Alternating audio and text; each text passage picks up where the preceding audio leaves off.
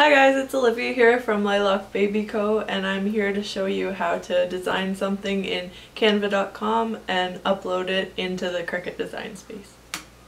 And if you're new here, be sure to subscribe so you can be notified when I post more great content.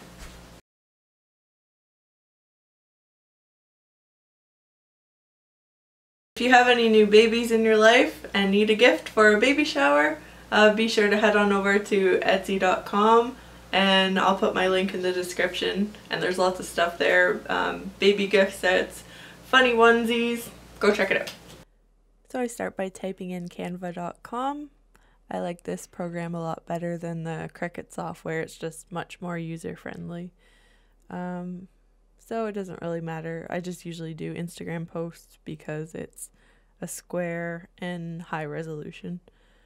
So I start by adding some text for my onesie. So I'm going to type in baby in one text box and Smith for an example in the second, because I'm going to use two different fonts. For Smith, my favorite font is Joshico. It's one of those really nice, curly, fancy fonts. And I like mixing fonts, so I'm just going to look for something with not a whole lot of pizzazz.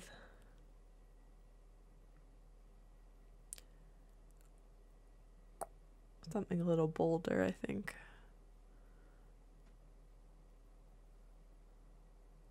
Yeah, I like this one for capital letters especially. Okay, we'll just get them centered now and sized in relation to each other. It doesn't really matter how big they are. We can resize them later in the Cricut Design Space. Now we'll just click download, make sure it's a PNG file, and click transparent background. And then you open up your Cricut Design Space.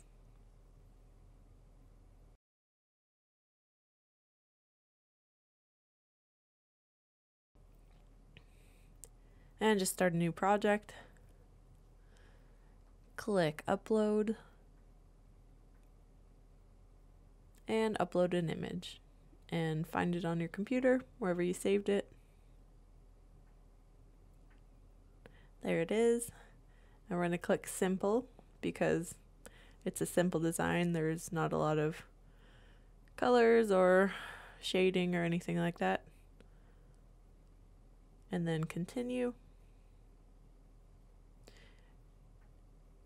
And this is just the window if you need to clean it up at all, but we don't. So that gives you two options, print and cut or cut image, and we want the cut image. And you can add a name for if you need to find it later.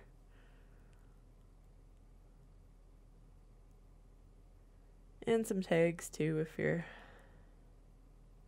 looking for it, if you need to go back to it. And there it is in uploaded images, and we want to click insert. There it is.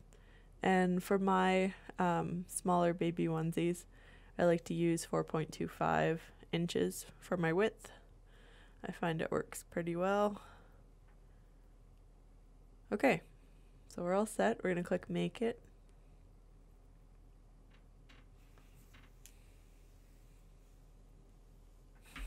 Okay, there it is. So we need to remember we're cutting out onto iron-on vinyl, which is printed backwards, so we need to make sure to toggle the mirror switch, which will cut it backwards, so when you lay it on it will be the right way. And just click continue. It'll find your machine eventually. Okay, and this little thumbnail over here, if you just hover over it, you can just check and make sure your guidelines are correct and the mirror is on. And we just select everyday iron on. And we don't need to do anything in here. We just have the blade that's already installed. And then you just go over and press the start button on your Cricut machine and it cuts it out. And that's it, guys. Thank you so much for watching. I'm going to be working on creating more content here, so if you enjoyed this video, drop a like down below and make sure to subscribe. Thanks for watching, bye!